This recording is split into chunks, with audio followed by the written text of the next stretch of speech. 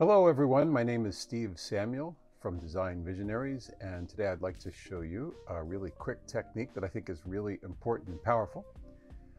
As you can see, I have this assembly, and this assembly has a crank on top of it, and the crank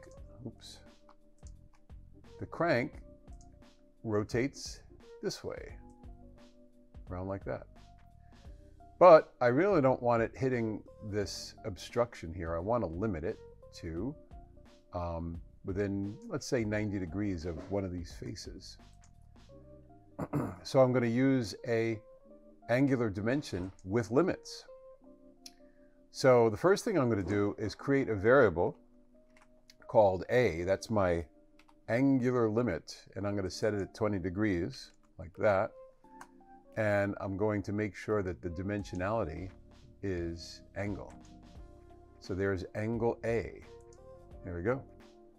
Then I'm going to go into the angular position dimension in assemblies, and I'm going to select a face, like so, and select another face, like so, and I'm going to put in angle A.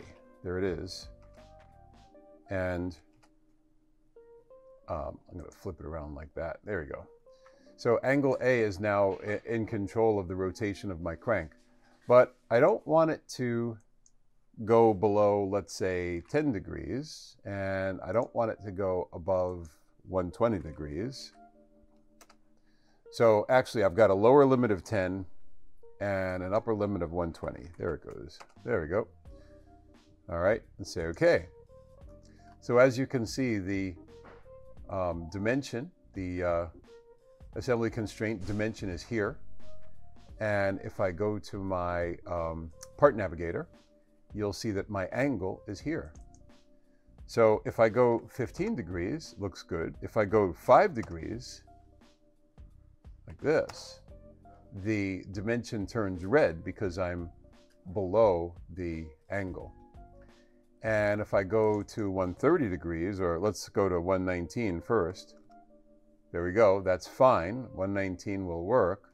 But if I go above 120, because I set the limit at 120, then I get the red indicator that I'm violating the limit. So there you have it. The angular dimension has limits, and if you go to the constraint navigator, you can double click on that angular dimension and see what's going on with it. And so that I find very useful in order to ensure that we're creating a model that won't go past the limits, or at least if it does, it'll tell you. Again, my name is Steve Samuel from Design Visionaries, and I hope you've enjoyed this little video. I hope it edifies you, and I hope you can like and subscribe to my channel, because it's growing and it's nice to spend some time doing this. And when you like and subscribe and share it with friends, they know more about the website, and a lot more people know about NX, which is a fabulous tool. Thanks again. Oh, I'm doing this video on the day before a voting day here in the United States, and hopefully everybody here in the United States votes their conscience, and we all participate in our democracy. Thank you very much.